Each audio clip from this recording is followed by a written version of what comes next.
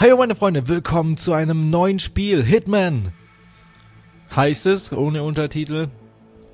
Der zweite Hitman-Teil auf meinem Kanal.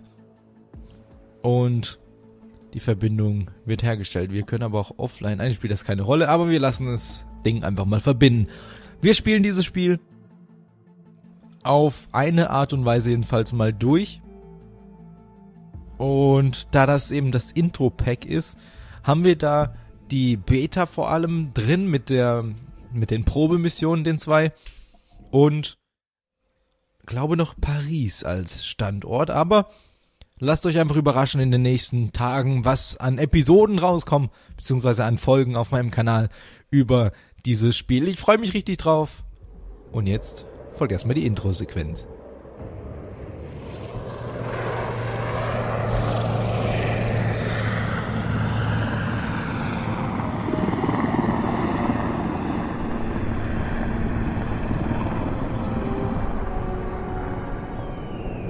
Da sind wir. Agent 47. Genau das haben wir ja alles schon bei der Beta gesehen, bei meinem Review.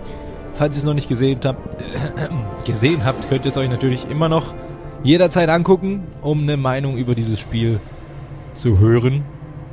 Aber jetzt kommt die Zwischensequenz. Majestic, isn't it? I'm Diana. I'll take you to your quarters. Someone likes to keep secrets.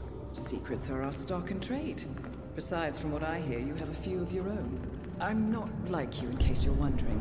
I'm in the Handler program. Agents and handlers work in unity. You know the expression, know your enemy? Well, that part is my job. Knowing your enemy is only half the victory. I know. You also need to know yourself. I'm working on it. I read your case file. Impressive work. Partly textbook, but I suppose field work never is.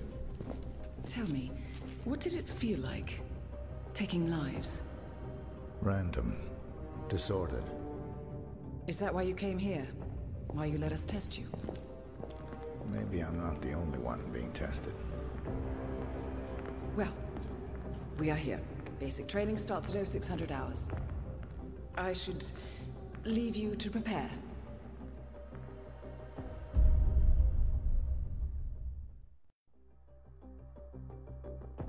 Are you sure about this? I am. There are no second chances, Miss Burnwood. Not here. I choose him. May I inquire why? A blank slate? Antisocial? Apathetic and unresponsive?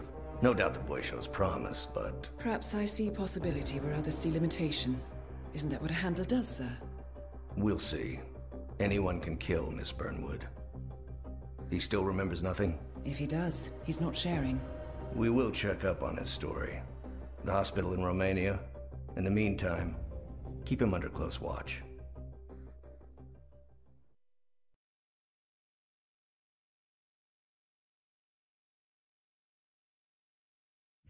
Welcome to advanced training. Your first mission originally took place in Sydney, Australia. The target was Calvin Ritter, also known as the Sparrow. Master thief for hire, specializing in rare and priceless art.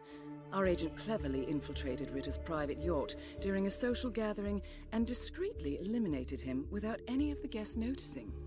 Now you will do the same. Oh, and don't worry about the training operatives. All weapons are simulated. Good luck, Initiate. So, jetzt sind wir hier, da wo waren wir auch in der Beta, im Review, habt ihr das gesehen, genau diese Missionen hier. Wir können hier lagen Waffen bei der Beta, die liegen hier nicht mehr.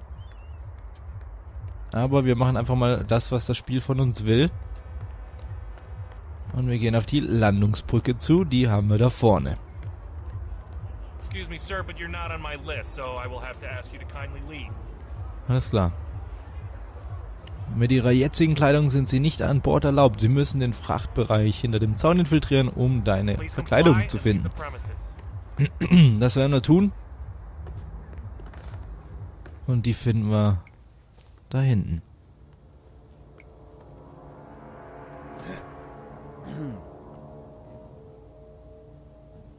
Lautloses Ausschalten. Attacken von hinten sind ziemlich leise. Frontalattacken und Schüsse von Waffen ohne Schalldämpfer sind sehr laut und erregen Aufmerksamkeit.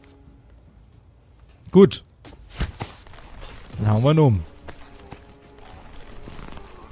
Gute Nacht. So, jetzt verkleiden wir uns als Mechaniker. You put on his clothes. That's a first. Might just work though. People do tend to see uniforms, not faces. Be cautious though. Some people are more observant than others. Not bad, Initiate. So, Tür zu und raus. Dann sind wir total unauffällig. Keiner kennt uns.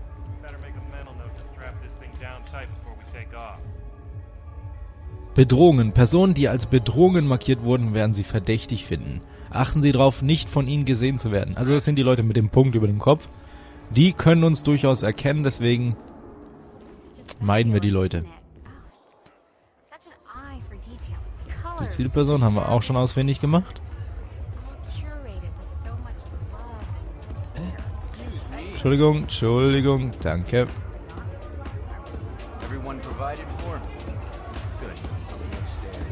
So, das ist unser Ziel.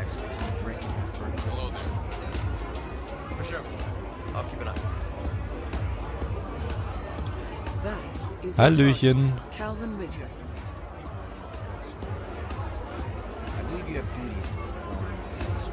Okay, dann halt nicht.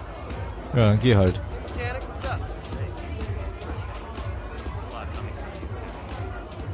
Okay, wir könnten zum Beispiel hier diesen Becher vergiften. Aber dafür müssten wir ja auch erstmal Gift finden. Okay, wir dürfen nicht rein. Ihn hier, er wird noch wichtig sein. Aber da das natürlich Training ist, machen wir das, was das Spiel von uns will.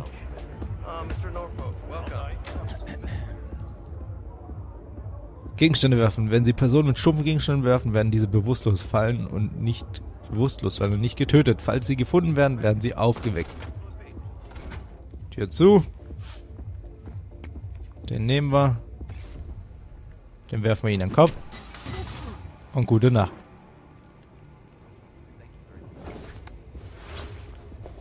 Okay. Unlike mechanics, the cabin crew is allowed upstairs access. I see what you're getting at. Very unorthodox. I like it. So. Achtung, Lady. Yacht crew is clear. Impressive. Not a man of simple taste, that Calvin Ritter. Saw this painting, an original Gorka. Thing is, I could have sworn it was stolen from the Yacht crew. Impressive. So, da ist er. Bedrohung. Ritter kennt seine Besatzung. Sie können Verdacht vermeiden, indem sie an der Bar untertauchen. Gut, jetzt kennt er uns natürlich, weil wir eben zu seiner Crew gehören.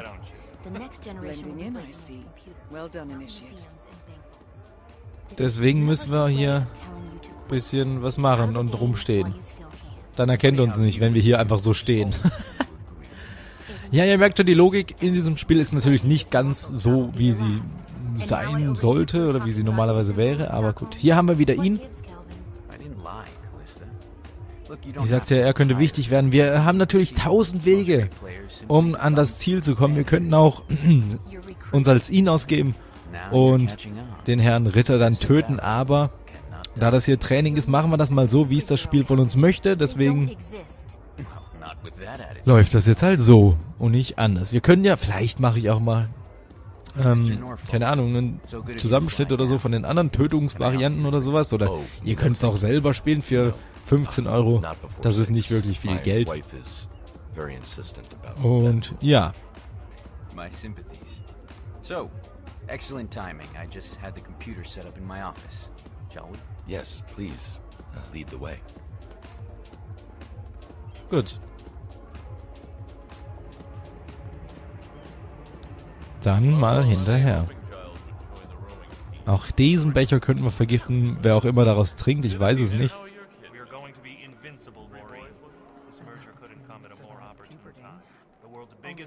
Den Feuerlöscher könnten wir nehmen, aber der bringt uns nichts. Yeah, I like that uniform. But you can't come through here. Sorry. Gut, dann eben einen anderen Weg. Sollen wir die Büste nehmen? Was ist denn hier drin? Darf ich da aufs Klo?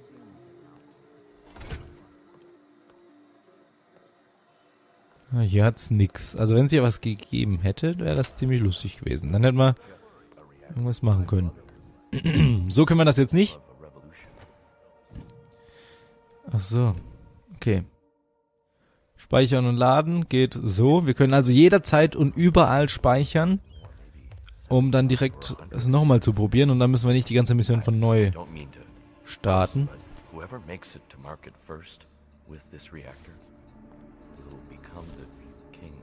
Well, I'm rooting for you. Now what's that password? Always slips my mind. Die Pistole soll es sein. Just a moment, Mr. Norfolk. Could be your mother's maiden name. I've used that before myself. Birth date in reverse. Damn it. Almost had it. Und jetzt. Your target is down. Now head towards an exit. Well, Mr. Ritter, I have to tell you, I had you pegged as a much more organized person. So Mr. Ritter? Mr. Ritter? Huh? Jeez. Are you okay? If you can hear...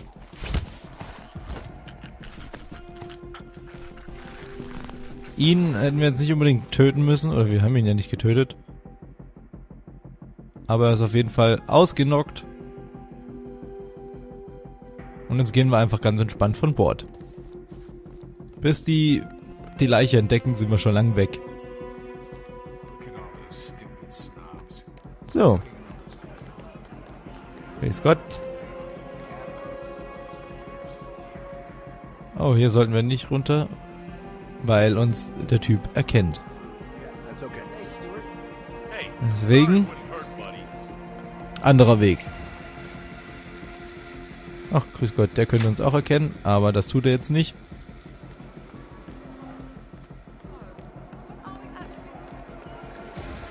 Ach.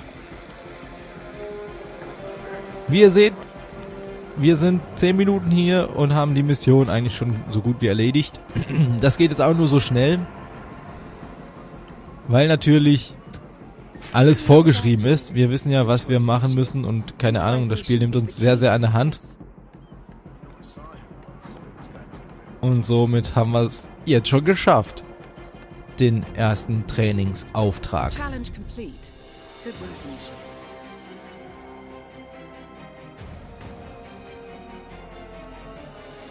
Und das hätten wir jetzt natürlich auch auf 1000 anderen Art und Weisen versuchen können. Aber das war natürlich der einfachste. How did you know? I told you he had talent. His stats are off the charts. Such skills and reflexes. They could only be the result of previous training. Power like that, with no moral restraint.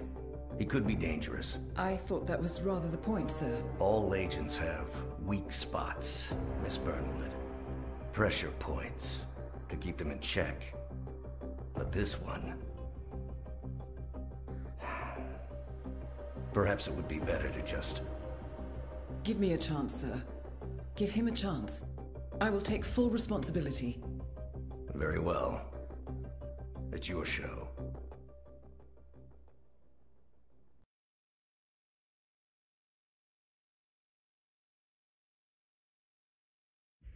Welcome back, Initiate. As an ICA agent, every challenge you face can be overcome in multiple ways. Complete this exercise again, this time attacking it from a different angle. Vary your strategy. Improvise. We will be watching. Gut, das machen wir dann aber in der nächsten Folge. Wir sehen uns. Bis dann und tschüss.